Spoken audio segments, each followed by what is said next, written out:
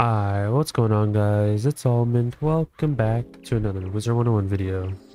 In today's video, we're going to be going over some spellment changes that were added with the recent patch.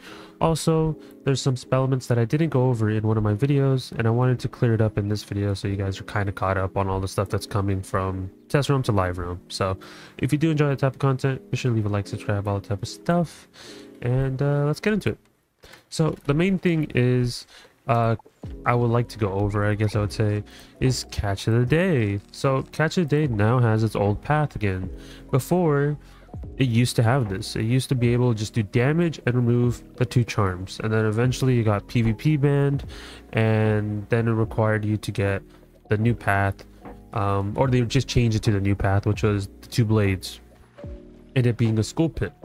So now you can actually have the old path if you actually do desire it, which is kind of cool. There's some fights where I can actually see this being viable, which a lot of people wouldn't like see it right away, but there's certain fights I can see myself actually using this. I wouldn't use it all the time. I'm not going to say it's 100% amazing, but it is actually viable in certain fights. So I'm glad that they brought it back, because like, hey, you guys are already doing the same thing with other spells. You guys might as well let us have access to the top path, or just the original path. So, but what it does suck though, for the people who do just want to use this for PvP now, you do have to farm up spell elements to get the tier 2 to switch it to the actual blade path. So keep that in mind moving forward. You do have to farm up some spell elements now right away, and I definitely will be doing it on stream as well whenever I go farm the gold key boss in Mushu, because I do want some stuff from there. So I will do it on stream, and people can join me if you guys are looking forward to that. Now let's move on to some other spells that were changed. Pigsy was unbanned, just tier 1 though. Not the entire thing.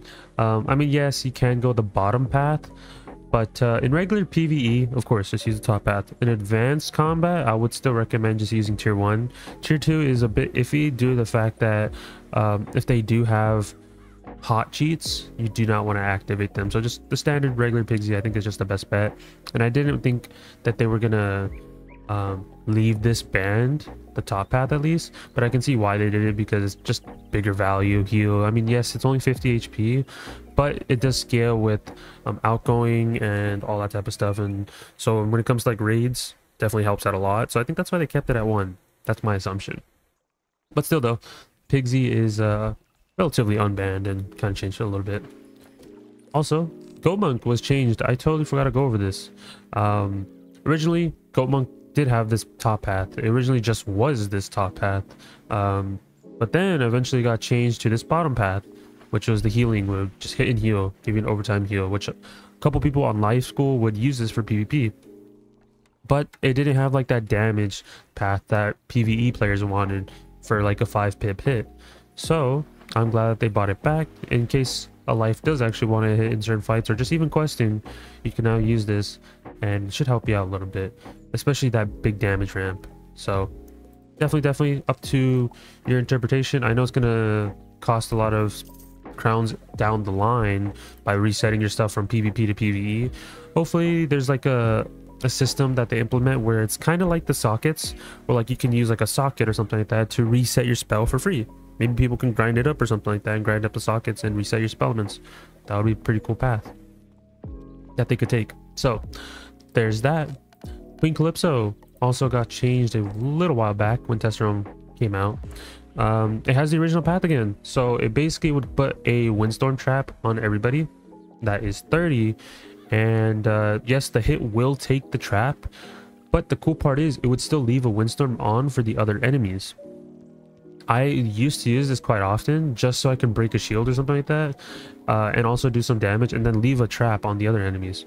Quite surprised that they actually brought it back, because once they changed it to this -80, I didn't use it anymore. Me personally, I did not use this bottom path. I don't know how much people were using it for PvP though, but definitely, well, I don't see myself using it. And also keep that in mind, you are going to have to grind up some spell elements for Queen Calypso if you want to use the bottom path for PvP, because tier 1 it is PvP banned, so you have to grind it up to tier 2 and be able to use the PvP version if you guys wanted to use the infection that's on there. So keep that in mind. Also, Hammer of Thor was changed. They brought back the old path as well. The old path used to remove a charm on you, or a negative charm, and just go for hit. So for example, if I'm questing or just doing some type of gold key boss and I get hit with the weakness, you can just use this, break the weakness, and just not have to worry about it. So for some reason, if one of the old bosses still have the -90 Efreet, which in some case there is, you would just use this to get rid of that -90 and just hit, if you don't want to waste a turn cleansing, of course. But I know some people are gonna be like, oh well, you can just cleanse.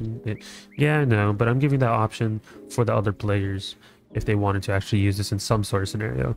And also keep that in mind for the bottom path. If you do want to use it for PvP, same thing, you got to get it to tier 2 to actually make it viable if you actually want to use these. There's a couple other things that were also changed, I believe, but the AoEs, I know I talked about it in my previous video, but the divide path no longer exists. They got rid of it. There is still a spellment path from 1 through 5 that you can actually upgrade the spell, and you know, sure, you're getting like literally 35 free damage on these spells, so why not upgrade it? I know it's not gonna be a priority for a lot of players, but it's definitely recommended, and they're not PvP banned at the moment. I probably should make a video explaining a little bit more about the PvP bans, because still people are getting kind of confused, like why did they unban it, and why did they ban it in the first place.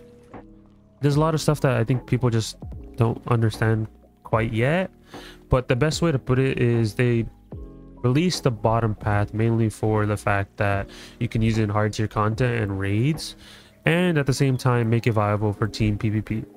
It's just a weird scenario to be in because you have to benefit the PvP players and the PvE players. I'm just really hoping down the line we do get separate bans, but I'm not too sure how confident I am with that because of the fact that maybe that's something that's not on their mind at the moment, you know, because they do release a raid, and well, at the moment the whole point is to focus on the raid during the summer, and then towards the end of the year they release a new world. So whenever we get this AoE change or like this ban stuff change, a lot of people are gonna be happy because at least they'll separate the bans and people won't get confused. Like we already have PvP icons, like this only allowed in PvP mode, but you can actually use this in hard tier content too, so they do share like the same symbol in a way. So hopefully we get like a way of just telling what's what, you know. And it isn't just Meteor that got unbanned, it happened to all the other 4-pip AoEs. So like if I go look at Blizzard, they don't have the bottom path anymore, it's just the straight damage path now, and they're all unbanned. If I go on my Storm and I look at Tempest, it is unbanned. But there are some spells that are still banned. If I go on my Myth and quickly show you guys, which I'm pretty sure not many people expected this, but I can see why they would do something like this. Like if we go over to my Myth right now, I know my gear's shocked because I was busy testing stuff on Test Realm, but let's quickly go over the Myth. And surprise, surprise, Earthquake is still banned. I can see why. It just really comes down to if they want to. I'm pretty sure the TC is banned as well, I would assume, but at the moment, from what I've heard, this is the only one that's actually banned out of all the AoEs. I know that they were going to ban some other stuff as well, but there's no patch notes at the moment of this video because it's literally like 10 minutes after Test Realm got dropped again for its update, or its weekly, whatever. So just keep that in mind. Whenever they add more changes, I will definitely go over them, or maybe put in the comments down below. But it's still funny because I think I have a banned path on Humungo Frog. It says I don't have Humungo Frog, but if you guys look, I have Divide. That's funny. But that is it for the video, guys. Hope you guys enjoyed me going over the spellman changes. I know I'm kind of a little bit behind on some of them. You guys probably already knew about them, but there are some players that didn't even know about this, so I thought I would just quickly go over and show you guys. So those are all the spellman changes. There's some other stuff that is been changed as well, I'm pretty sure. That's mainly for raids and stuff, and there's some new stuff added for PvP. If you guys want me to go over the PvP stuff, I can, but I want you guys keep an open mind. I don't do PvP. Like, I wouldn't consider myself a PvPer, like, to any extent. I think if you like want PvP content, that wouldn't be the best. Maybe down the line I'll try doing PvP more and try to get better at it, but I am not the best. I will confidently tell you that right now. I am not the best. But that is it. Hope you guys enjoyed. Be sure to leave, like, subscribe, all that type of stuff, and I'll catch you guys in the next one. Peace out, guys.